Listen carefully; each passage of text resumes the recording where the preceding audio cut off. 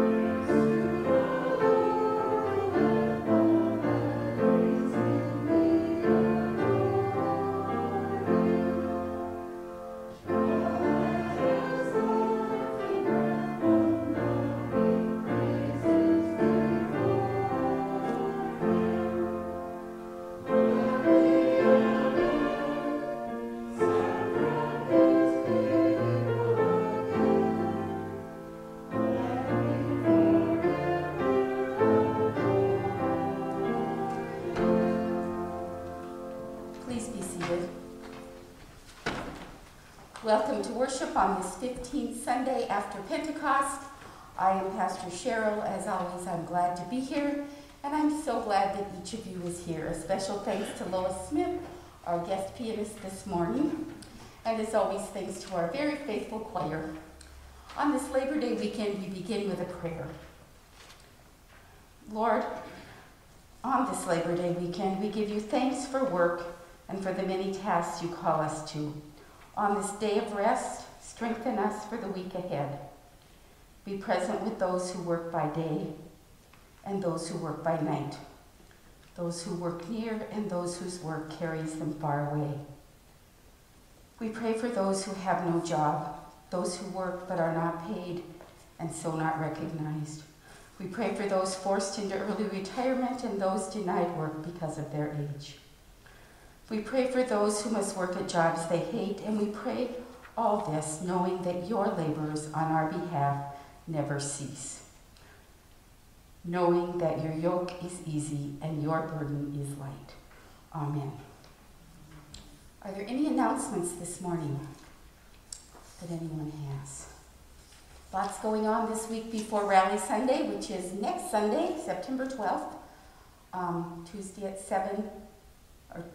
September 7th at 6:30, there's a teachers meeting. We're still in need of one teacher to help 2 Sundays a month with the 1st through 3rd graders. If anybody's feeling called to do that, feel free to come to the meeting and or let me know. Men's Fellowship at 11 a.m. this Thursday. Welcome to Sunday School for the 3-year-olds and their parents. Any child new to Sunday School this Saturday at 11. Rally Sunday, bring an old t-shirt. Can be any kind of shirt. Old, new, stained, plain, slogan, all things made new. You'll see what will happen with your t-shirt. Bring a piece of paper from home that you can cut into small pieces, a magazine, a picture, an old piece of wallpaper, doesn't matter. Again, all things made new. If you are free and have an hour or 2 or 3 to help any day this week, let me know. We can pick up sticks outside, take down bulletin boards inside, put up bulletin boards inside, clean out some Sunday school rooms and supply carts. Plenty of opportunities for everyone. And finally, on Saturday, it will be the 20th year anniversary of the 9/11 attack on our country. And so we are going to join the Minnesota Department of Veteran Affairs in ringing bells on Saturday, 9/11. The Liberty Bell will be ringing, and a bell on the steps of the state capitol that day. And bells with churches all over the country, at least all over this state. If you look at the back of or look at your announcement page, you'll see the times. And if you are available to be here Saturday morning, they're going to ring the bell from 7:46 to 7:47, honoring Flight 11, 8:03 to 8:04, honoring Flight 175, 8:37 to 8:38, honoring Flight 77, and 9:03 to 9:04, honoring Flight 93. So you could come and ring the bell. You could come and just be here and pause for those few minutes of recognition of what forever changed the face of the world and the face of our country. Our prayers are with families for whom this will be a particularly difficult Saturday. Any other announcements? And there's a clipboard out in the narthex if you're able to help in the next, it might be coming around. I think Jenny has it. If you're able to help with anything in the coming Sundays, please feel free to sign up. And worship will continue with confession and absolution.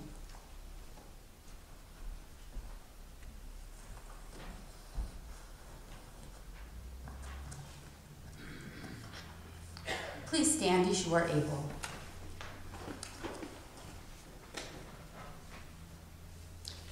In the name of the Father, and of the Son, and of the Holy Spirit. Amen.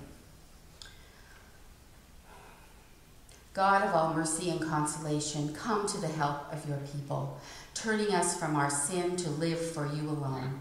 Give us the power of your Holy Spirit, that we may confess our sin, receive your forgiveness, and grow into the fullness of Jesus Christ, our Lord and Savior. Amen. Let us confess our sin in the presence of God and of one another. Most merciful God, we confess that we are captive to sin and cannot free ourselves. We have sinned against you in thought, word, and deed, by what we have done and by what we have left undone. We have not loved you with our whole heart. We have not loved our neighbors as ourselves. For the sake of your Son, Jesus Christ, have mercy on us. Forgive us, renew us, and lead us, so that we may delight in your will and walk in your ways, to the glory of your holy name. Amen. God, who is rich in mercy, loved us even when we were dead in sin, and made us alive together with Christ. By grace you have been saved. In the name of Jesus Christ, your sins are forgiven. Almighty God, strengthen you with power through the Holy Spirit, that Christ may live in your hearts through faith. Amen. The grace of our Lord Jesus Christ, the love of God, and the communion of the Holy Spirit be with you all. And also with you. In peace, let us pray to the Lord. Lord, have mercy. For the peace from above, and for our salvation, let us pray to the Lord. Lord, have mercy. For the peace of the whole world, for the well-being of the Church of God, and for the unity of all, let us pray to the Lord. Lord,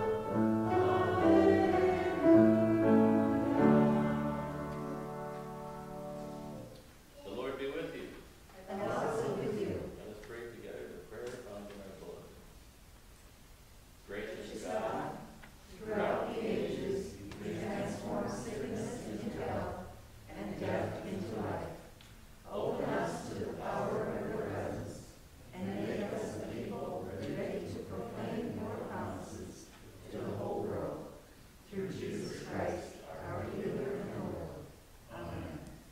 Please be seated for the lessons.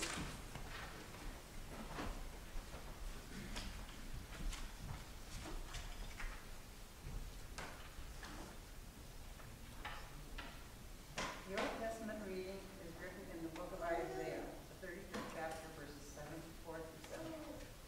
Say to those who are of fearful heart, be strong, do not fear. Here is your God. He will come with vengeance, gentle recompense. He will come and save you. And the eyes of the blind shall be opened, and ears of the deaf unstopped. Then the lame shall leap like a deer, and the tongue of the speechless sing for joy. For waters shall break forth in the wilderness, and streams in the desert. The burning sand shall become a pool, and the thirsty grounds springs of water. Here ends the reading. The New Testament reading from the book of James, the 2nd chapter. My brothers and sisters, do you with your acts of favoritism really believe in our glorious Lord Jesus Christ? For if a person with gold rings and fine clothes comes into your assembly, and if a poor person in dirty clothes also comes in, and if you take notice of the one wearing the fine clothes and say, have a seat here, please, while to the one who is poor you say, stand there, or sit at my feet, have you not made distinctions among yourselves and become judges with evil thoughts? Listen, my beloved brothers and sisters, has not God chosen the poor in the world to be rich in faith and to be heirs of the kingdom that he has promised to those who love him? But you have dishonored the poor. It is not the rich who oppress you. It is not they who drag you into court. It is not they who blaspheme the excellent name that was invoked over you. You do well if you really fulfill the royal law according to the scripture. You shall love your neighbor as yourself. But if you show partiality, you commit sin and are convicted by the laws as transgressors. Whoever keeps the whole law but fails in one point has become accountable for all of it. But for the one who said, you shall not commit adultery, also said, you shall not murder. Well, if you do not commit adultery, but you murder, you have become a transgressor of the law. So speak, and so act as those who are to be judged by the law of liberty. For judgment will be without mercy to anyone who has shown no mercy. Mercy triumphs over judgment. What good is it, my brothers and sisters, if you say you have faith but do not have works? Can faith save you?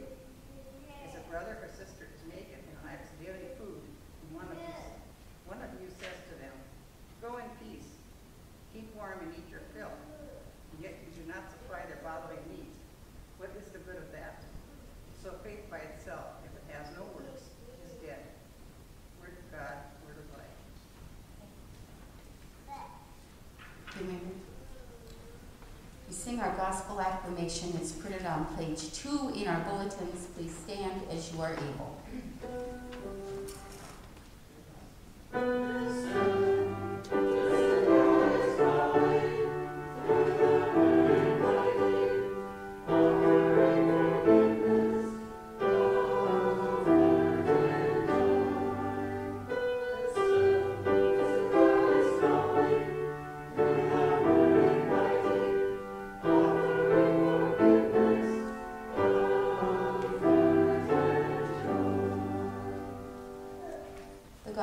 According to Mark, the 7th chapter. From there, Jesus set out and went away to the region of Tyre. He entered a house and did not want anyone to know he was there. Yet he could not escape notice. But a woman whose little daughter had an unclean spirit immediately heard about him, and she came and bowed down at his feet. Now the woman was a Gentile, of Syrophoenician origin. She begged Jesus to cast the demon out of her daughter. He said to her, let the children be fed first, for it is not fair to take the children's food and throw it to the dogs. But she answered him, Sir, even the dogs under the table eat the children's crumbs. Then Jesus said to her, For saying that, you may go. The demon has left your daughter. So she went home, found the child lying on the bed, and the demon gone. Then Jesus returned from the region of Tyre and went by way of Sidon toward the Sea of Galilee in the region of Decapolis. They brought to Jesus a deaf man who had an impediment in his speech, and they begged him to lay his hand on him. Jesus took him aside in private, away from the crowd, and put his fingers into his ears and spat and touched his tongue. Then looking up to heaven, he sighed and said to him, Ephphatha, that is, be opened. And he immediately, his ears were opened, his tongue was released, and he spoke plainly. Then Jesus ordered them to tell no one, but the more he ordered them, the more zealously they proclaimed it. They were astounded beyond measure, saying, he has done everything well. He even makes the deaf to hear and the mute to speak. The gospel of our Lord. Thanks be to God. Please be seated. Archie, do you want to come up for a children's message?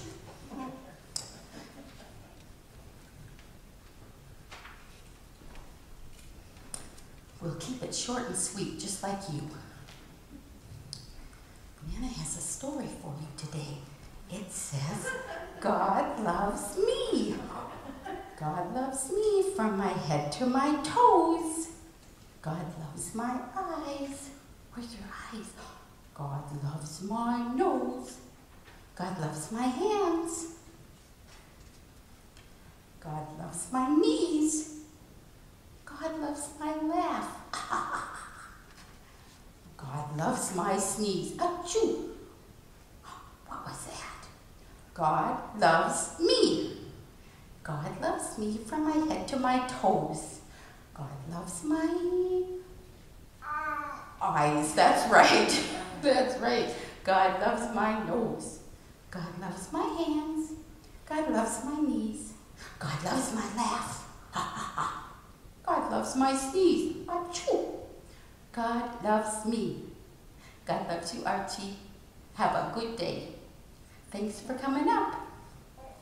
You want to take that with you? Okay.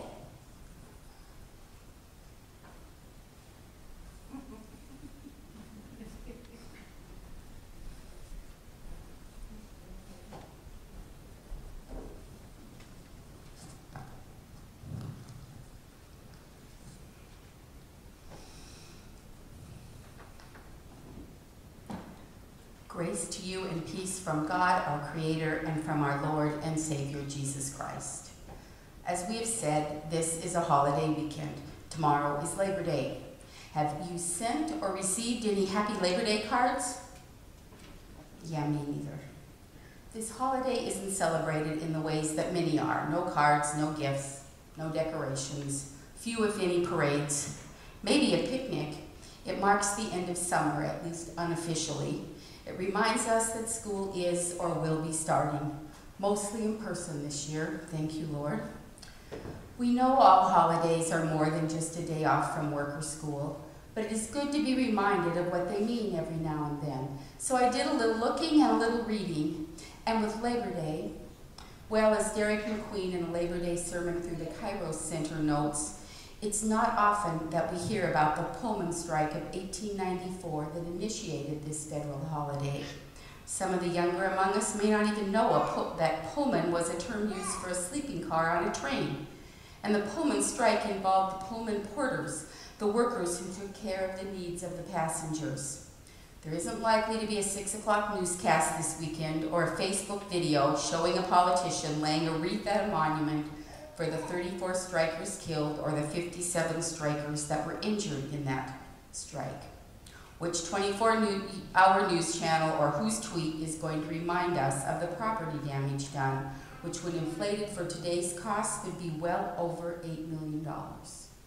And where is the government watchdog group that will remind us that President Grover Cleveland sent over 12,000 Army troops and U.S. Marshals to break up that strike and allowed an attack on American civilians? But it was this explosive chain of events that caused the Senate to take notice of Representative Lawrence McGann's call to adopt the Senate bill to honor labor on the first Monday of every September. And it was this set of events that led President Cleveland to sign the bill into law just 2 days later. And quoting Reverend Beth Dickerson, it was the sacrifice of these workers and others for basic dignities of wage, hour, and living conditions that we are called to honor on Labor Day. Labor Day is different things to different people, says David Rigg in a WordPress sermon series. To the factory or office worker, it may be a day off. For the policemen who deal with extra traffic and alcohol abuse, it's a tough day. To farmers and ranchers, it's just another work day with cattle to feed and work to be done in the fields. It's knowing time is drawing short, fall is upon us, the harvest has begun and must soon be finished. For parents and homemakers, for caregivers, for healthcare workers, mostly it isn't a day off. Their work must be done regardless. Did you know that child care workers and nannies had no real rights as workers until 2010, when people in New York acted? And it still hasn't changed in many places.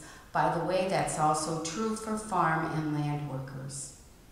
So on Labor Day, we consider what it is we fill our days with. But that's tomorrow. This is Sunday. What does Sunday have to do with our work, with our labor, with the rest of our week? Raise your hand if you believe that what you do at home, at work, as volunteers, as citizens, matters to God.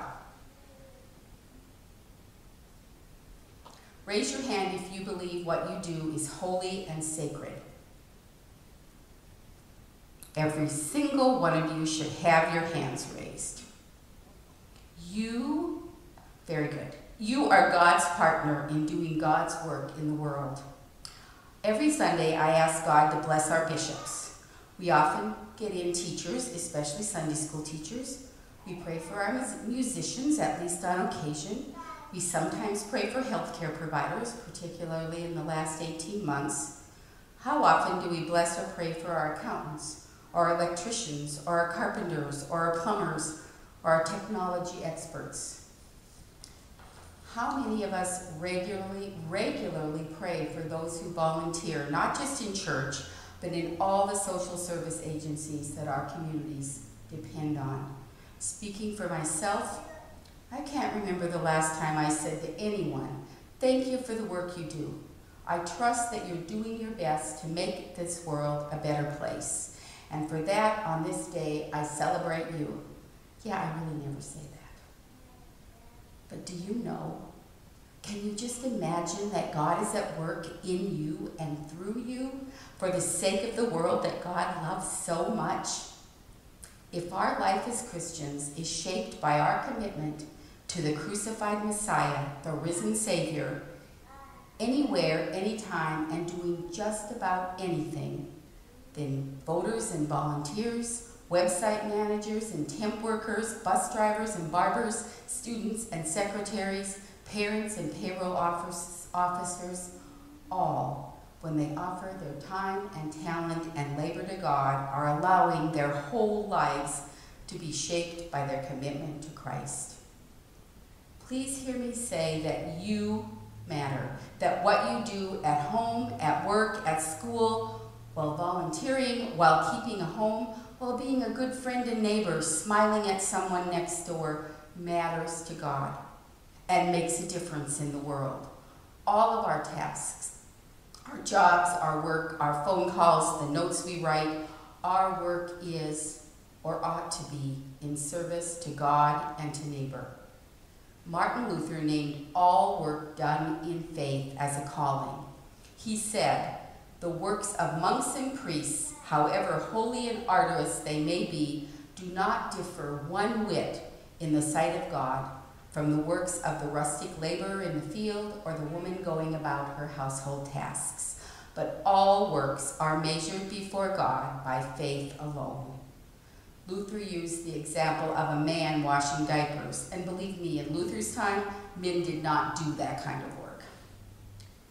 And as an Intersect project on Luther notes, Luther would urge us to remove the word "just" from the description of our jobs and everyday tasks. We are not just volunteers. The stay-at-home mom is not just a stay-at-home mom, but the one divinely called to shepherd and care for the home and family. The stockbroker is not just a stockbroker, but the one entrusted by God with the long-term financial provision of God's people. The sanitation worker is not just a garbage man or just a janitor, but the one called to care for the beautiful world God created. We read in Colossians 3, verse 17, "And whatever you do in word or deed, do everything in the name of Lord Jesus, giving thanks to God the Father through him. This gives work new meaning and dignity. We can't claim to be Christians if our Christianity is only a one-day-a-week affair. God does care what we do Monday through Friday, whether as an employer or an employee, whether you work for compensation, or you do whatever you can as a labor of love. On this day of this Labor Day weekend, when we rest from our labor, perhaps we can take time to stop for just a little while and see ourselves in the awesome, sacred arc of time. And maybe we can know that we are a part of something grand and holy and sacred. Maybe we can see greatness in each other. And maybe we can remember to say to someone, thank you for the work that you do. I trust that you are doing your best to make the world a better place, and that you are doing whatever you do, whatever you can do, to the glory of God. And because of that, on this day, I celebrate you. And I celebrate each of you. Amen.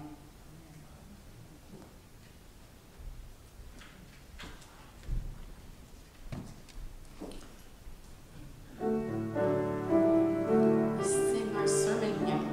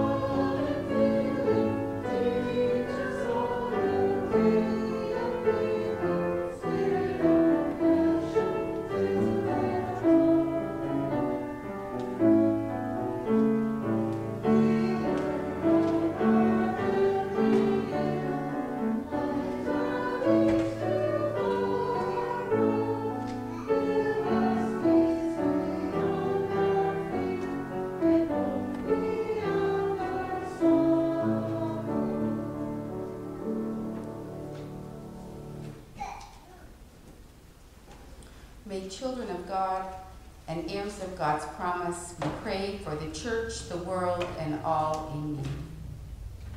Holy One, you bring your people together in worship. Bless our bishops, Anne and Elizabeth. Enliven your church. Guide evangelists, preachers, prophets, and missionaries, all who seek to share your love through word and deed. Lord, in your mercy, Spirit of creative power, move among us this day. May we give thanks for the work you have called us to. Heal the wounds we carry because of jobs we hate but must do, jobs we want but cannot have.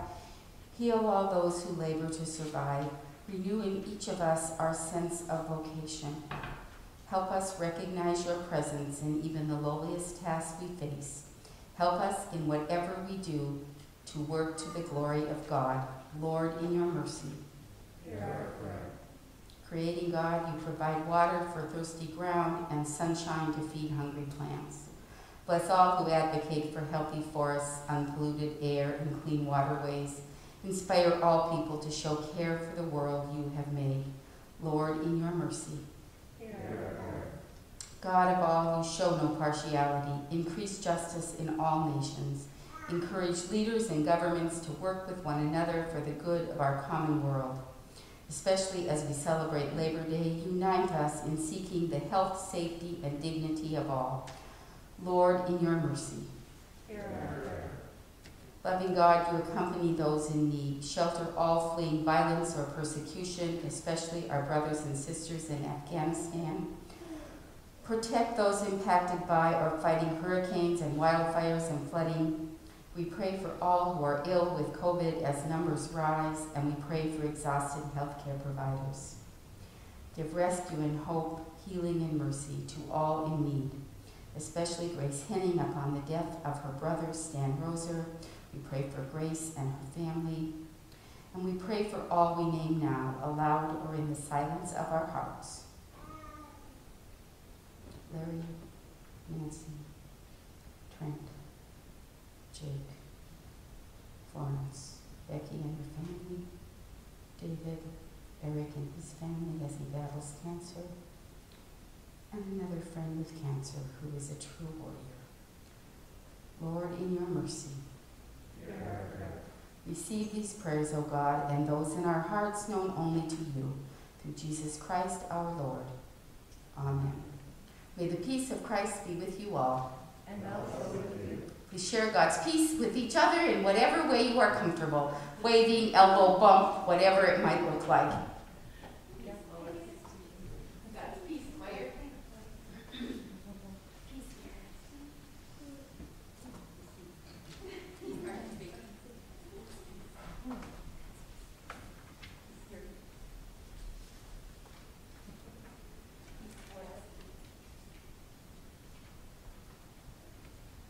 We worship with our offering, and since at this time we are receiving offering as you come in or as you leave worship, we will sing the offertory that is printed in your bulletin on page 3.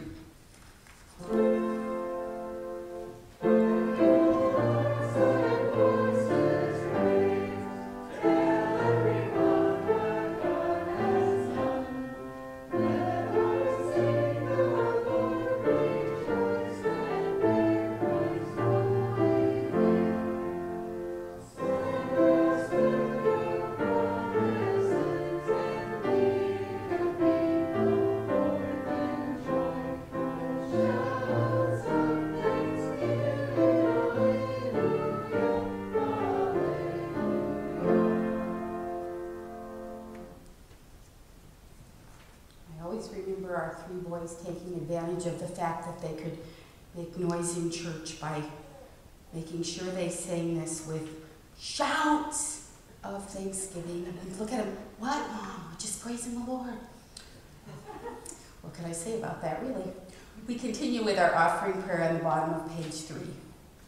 Most merciful God, we offer with joy and thanksgiving what you have first given us.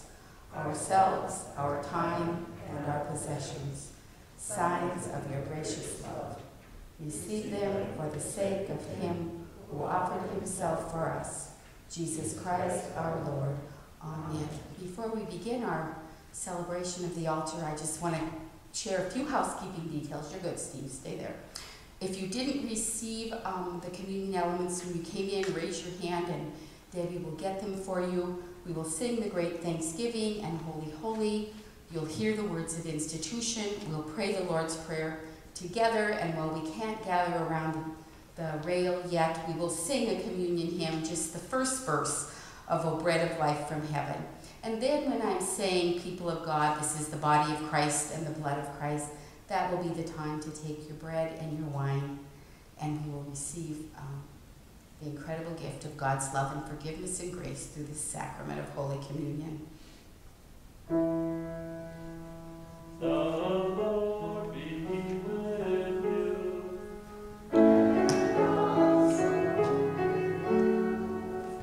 Lift up your hearts.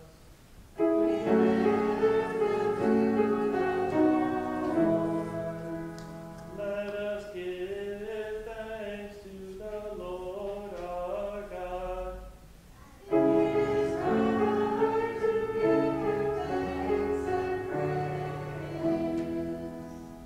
It is indeed right, our duty and our joy, that we should at all times and in all places give thanks and praise to you, Almighty God, through Jesus Christ, who on this day overcame death and the grave, and by his glorious resurrection opened to us the way of everlasting life.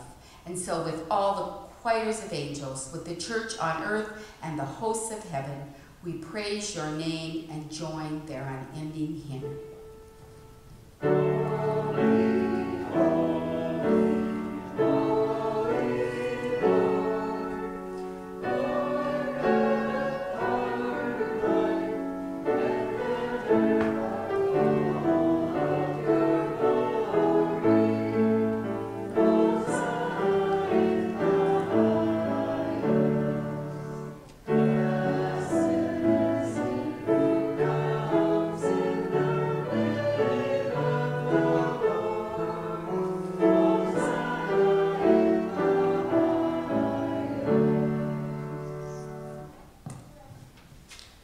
Our God is indeed holy and mighty and merciful. God so loved the world that he gave his only Son, Jesus Christ our Lord. And in the night in which Jesus was betrayed, he took bread, gave thanks, broke it, and gave it to his disciples, saying, "Take and eat. This is my body given for you. Do this in remembrance of me." And again, after supper, Jesus took the cup, and when he had given thanks, he gave it for all to drink, saying, "This cup is the new covenant in my blood, shed for you and for all people for the forgiveness of sins.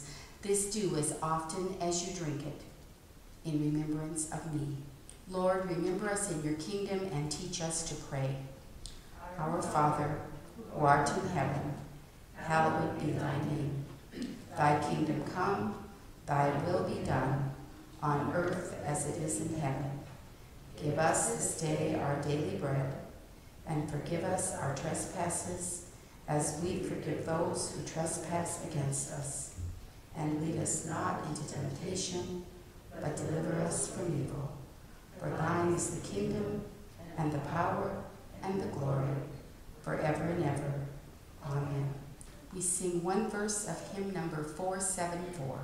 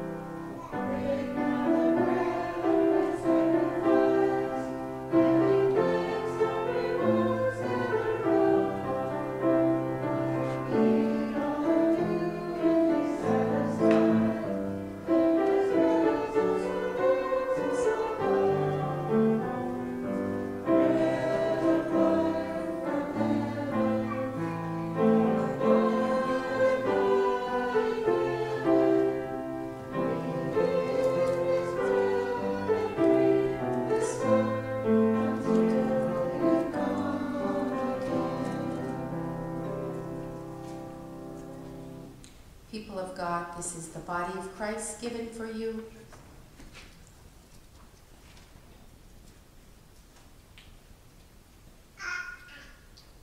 And this is the blood of Christ shed for you. Amen.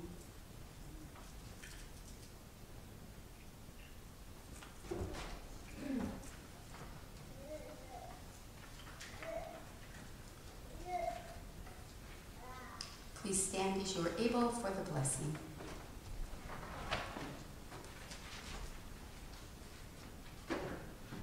And now may the body and blood of our Lord Jesus Christ strengthen you and keep you in his grace. And may the Lord bless you and keep you. May the Lord's face shine on you and be gracious to you. May the Lord look upon you with favor and give you peace. In the name of the Creator and of the Son and of the Holy Spirit. Amen. We sing our sending hymn, This Is My Father's World, number 824.